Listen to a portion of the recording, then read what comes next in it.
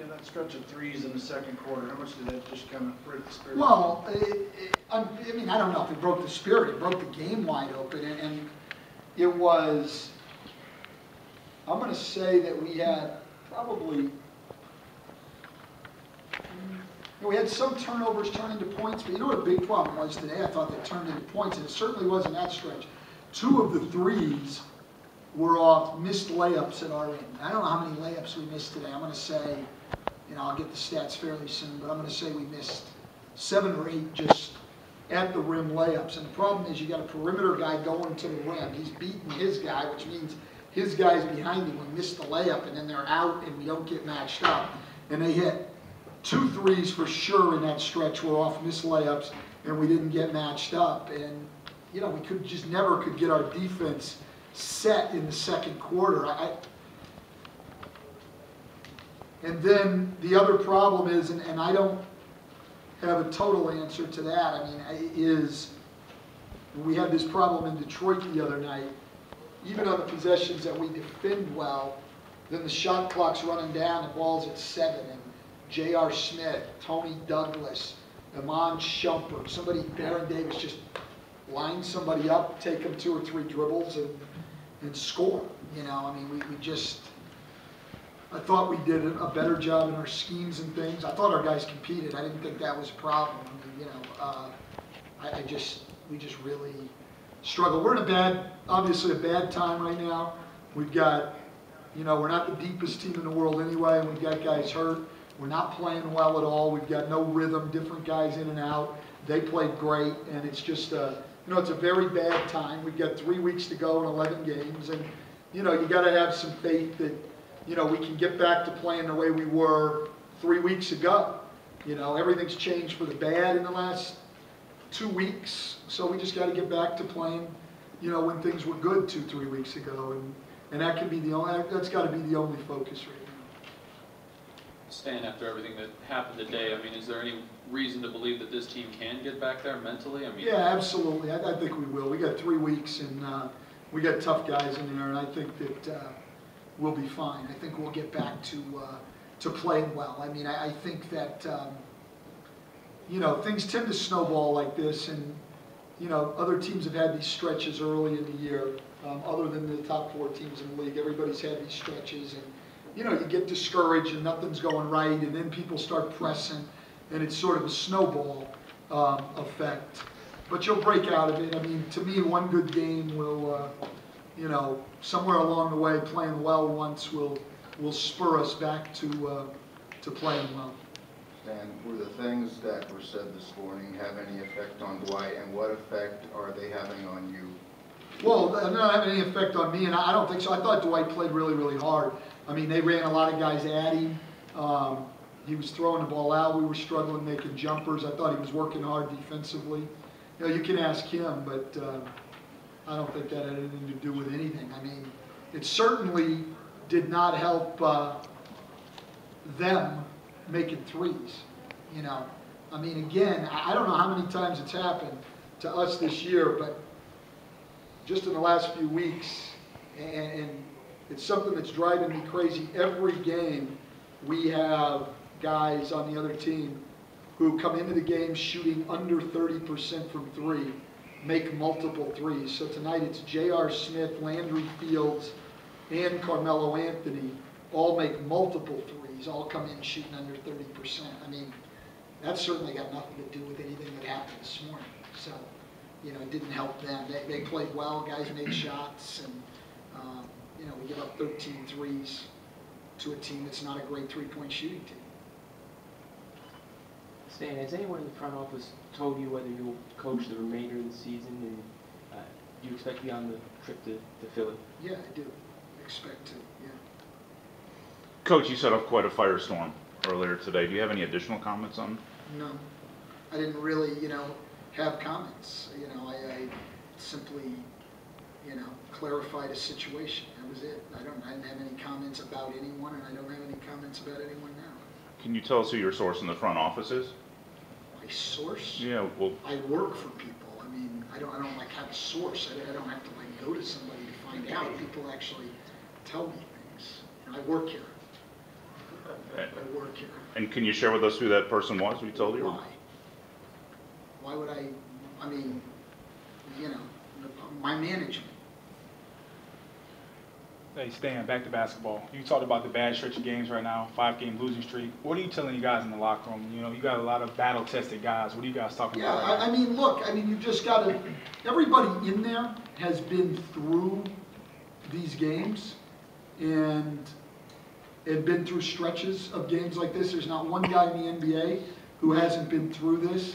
And when you get in these stretches, sometimes it seems like it's never going to end, and it always does. You know, it always does, and you bounce back, and then you've got a chance to play well. You know, and the only thing I said to him is, you know, that's got to be our only focus, is just going out and playing better. We've got to get ready to play a great game on Saturday. It's not about looking at the standings or any of that. We got to go out and play a great game on Saturday. That's it.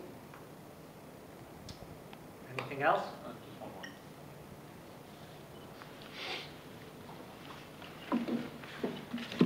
Do you feel like you can convince Dwight to not want you fired at this point? I don't think that's, like I said today, and this is where it all started. I understand you guys, you know, ran with only part of it, but the first response was, that's not what's important right now. It's not. My job security and me, Stan Van Gundy, that's not important. What Dwight wants as far as that is not important right now. What's important right now is that we focus on playing better as a team. That's what's important, and that's what we started with today when I was first asked the question, and then somebody asked me if it was true, and I said it was. That was it. But if you go back to where we started, it was, that's not what's important right now, and it's not. Okay, Tony. Understanding that what you divulged today has been extremely your truth most of the season, can that be cathartic to the point where you've got 11 games to go to jockey proceeding, but at the same time, and current result notwithstanding? Cathartic. First of all, I'm a basketball coach, and I work with basketball players. So if you took all of our coaches and all of our players, what is that, 22? We might have 2 or 3 that know what cathartic means. So, and I'm not one of them. So, actually I am. I do have an idea what it means. I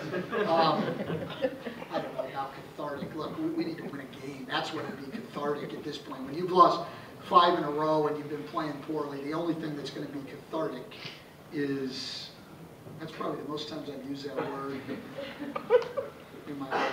The only thing that's going to be cathartic is winning a game. That's it. You know, that's what happens in these stretches is, you know, it snowballs and it gets worse and worse and worse and worse. And somewhere along the line, you got to break out of it. It's not easy. And then that becomes cathartic and you can move on. And that's what we need right now. We just need to get a win by half a point against anybody and start feeling better and moving on. That's where we've got to go right now. That's the only thing that we can do. To use a simpler term, with all the BS put aside, can you rally from this just by winning? Yeah. Look, here's the thing, okay, first of all.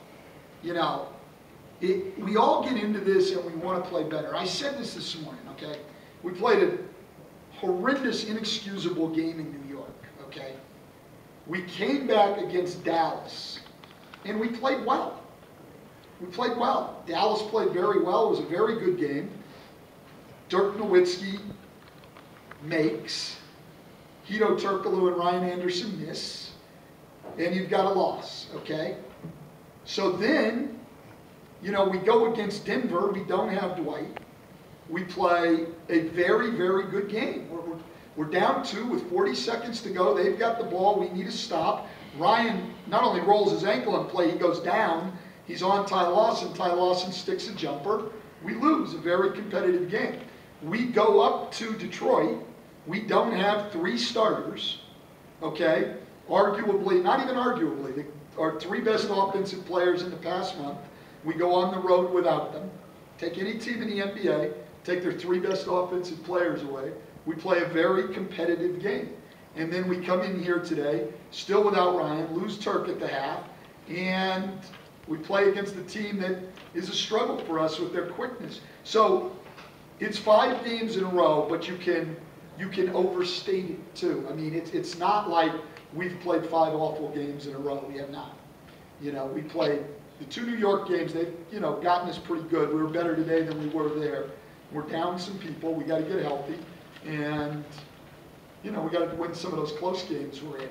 You know, I mean, that's really what it comes down to. And I understand it's, believe me, I feel it more than anybody that it's 5 losses in a row. But at the same time, you've got to put it in perspective of what's actually happened. I mean, this is not even our worst stretch of the year. I mean, if you go back to where we lost 5 out of 6 when we had everybody, well, we actually didn't have everybody, but we had more people.